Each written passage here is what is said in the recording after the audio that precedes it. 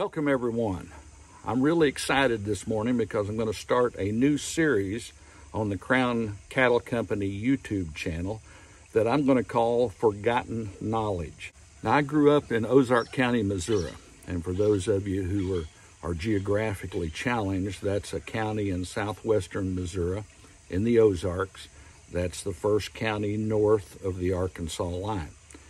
Now, a lot of you have probably been to Branson on vacation. Ozark County is the next county east of the county that Branson lies in. So if you've been there, you know that the topography is pretty steep and rocky, and there's not much area that it looks like you could grow crops in, and you'd be right. But in creek bottoms and river bottoms, you would find crops growing back when I was a kid and even now. And that's about the only topsoil that's deep enough and fertile enough to grow crops. And we had a patch of corn every year that we grew just for livestock feed. And it might vary anywhere from 15 to 20 acres, which would be extremely small by today's standards of scale, but it provided all the livestock feed we needed. But we raised it a little differently than corn is raised today.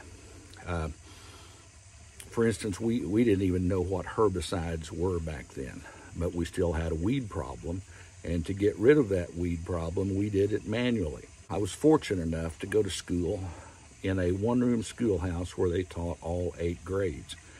And every spring when school would dismiss for the summer, usually sometime around the middle to the 20th of May, my father would hire about a half dozen kids from my one-room schoolhouse to hoe corn manually and get rid of all the weeds. He had planted the corn, probably a month to 6 weeks earlier, and it was up 10, 12 inches tall, and a lot of the weeds were that tall too. Our main 2 weeds were Johnson grass and cuckleburr.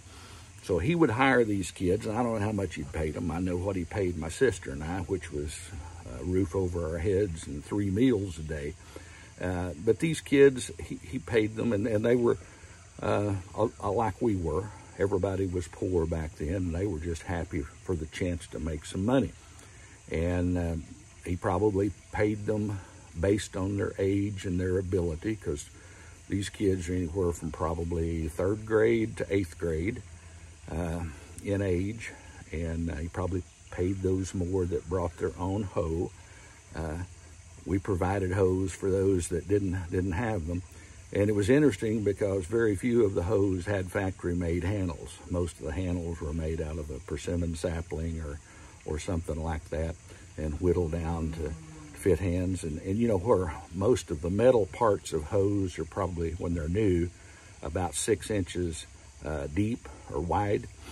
And some of these had been around for 2 or 3 generations, and they had been filed so many times they were maybe 1.5 inches or 2 inches in width. So they had been used a lot, and they had gone through lots of handles. But these kids would come out. We'd usually start mid-morning, because we had cows to milk and chores to do, as probably they did too at home. And we'd let the dew kind of dry off, and we'd gather probably around 10 o'clock in the morning and start hoeing corn. Probably another interesting fact would be that none of us that were out hoeing corn wore shoes. It was summertime, and everybody went barefooted. And creek bottom we didn't have to worry about stepping on rocks or anything. But and the cuckleburrs weren't large enough yet to have formed burrs. That's why we were hoeing them. But there were sandburrs, and they kind of hurt.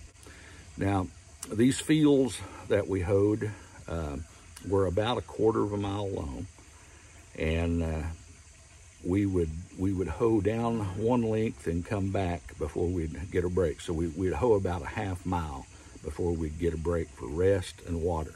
Now, the water provided, we brought it with us that morning when we started, and we had our own, I call it an Ozark thermos jug. It was a 1-gallon glass jar. Fill it with water, put in a few ice cubes. We had frozen ice from the night before in one of those trays in the freezer compartment of the refrigerator that had the lever on it that would cause the cubes to pop out. They're considered antiques now, but that's what we had. And then to keep that water cold, Mom would wrap it in an old denim quilted jumper that my dad had worn for winters before that and was worn out, but it still held together enough to wrap around this gallon jar, and that served as the insulation. And so that was our form of a Yeti cooler back then. And it would keep it pretty cold. But it, as you might imagine, 6 or 8 of us kids drank it out of it. It didn't take long to deplete the water supply. And we needed water. We needed to stay hydrated like you do today. At the east end of this cornfield, we had a spring that came out of the ground, provided great livestock water in both the winter and summer. Cool in the summer, warm in the winter. And if you caught it right where it came out of the ground, Dad always thought it was pure enough to drink. Once we'd run out of the ice water, one of us would be charged with taking it down to the spring and filling it and bring it back. You had to do that while you were on your rest break, though. We had to stay together as we hoed down the rows of corn. Younger kids would just have to hoe one row at a time.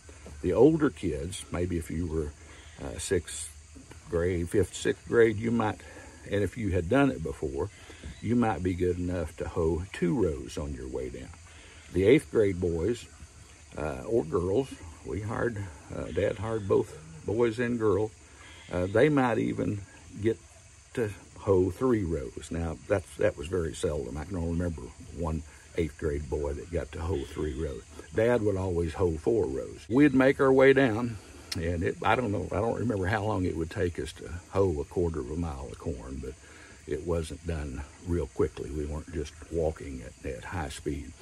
And some years it was really weedy and would take us even longer. And as you might expect, even for 15 or 20 acres, it would take this group of kids a week or 2 to get that corn completely hoed and weed-free. Now, once we had run through and hoed the entire field of corn, Dad would hook up on the tractor a 2-row cultivator, and then he would plow all the area, the area in between the rows of corn. And at that point, the corn was high enough, it was probably hitting the axles of the tractor, and that was the last time he cultivated it during the year. And he would call that laying by the corn.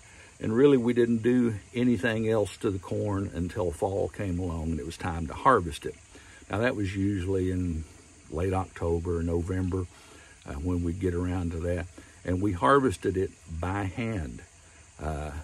Dad, Mom, me, and my sister would pick the corn by hand. We'd throw it in a 4-wheel wagon pulled by a team of horses. Now, like I said, we had a tractor, but Dad preferred to use the horses when we were picking corn because he could have them go forward and stop just by voice commands. He didn't have to get on the tractor and start it up and stop it and turn it off and everything. So it was just easier. The wagon straddled 2 rows of corn, so it knocked those stalks down. And of course, we were pretty close to the ground because we weren't very old. We would pick the ears of corn off and toss them in the wagon. Dad would usually take about 4 rows on one side. Mom would take about 2 rows on the other. And we would pick and fill that wagon with ear corn, shuck and all. And then he'd usually unhook the team of horses and then hook the tractor to it to pull it to a corn crib, which is way up on a hill across the road from the cornfield. And unloading it was a chore too. Dad would use a scoop shovel. Now, he would put a board at an angle, a big wide board, probably like a 12-inch wide board, from the back end down to the floor, from the top of the railing down to the floor. So he had an angle to use the scoop shovel to scoop out this ear corn. I would usually be throwing it in, a couple ears at a time as fast as I could just to help out, but that didn't move a lot of ear corn. Dad with a scoop shovel was most of it. We would use that ear corn right next to the corn crib. We had what is called a hammer mill. It's basically a feed grinder. Dad would hook it up by way of a belt to a pulley pulley on the rear of the tractor that ran off the PTO. It would drive this huge belt that was probably about 6 or 8 inches wide, and that would power the hammer mill. It made a terribly loud noise. I'm sure that's why my dad was dang near deaf by the time he passed away. And he would usually make some makeshift earplugs or something while he was grinding corn, but it was tremendously loud. But it was what we call cob crush, because you'd ground up the grain, the cob, and the shuck all at once, and it left a very bulky, fibrous feed that the cattle thought was delicious, but it didn't, because it had all the shuck and cob, didn't have a tremendous amount of protein like shell corn would have. So we would buy cottonseed meal in 100-pound sacks and mix with that to bring the protein level up to whatever he needed, what he was feeding. Milk cows, he'd probably bring it up 12-14%. If we were feeding out calves, he'd probably put in extra cottonseed meal to bring the percentage protein up to 16-17%.